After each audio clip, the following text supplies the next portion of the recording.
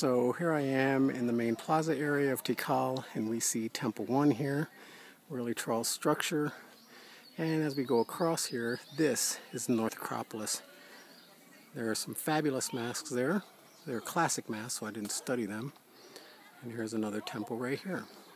When people see images of Tikal, this is the area that they mostly see photos of. There's Talud, let me go back here.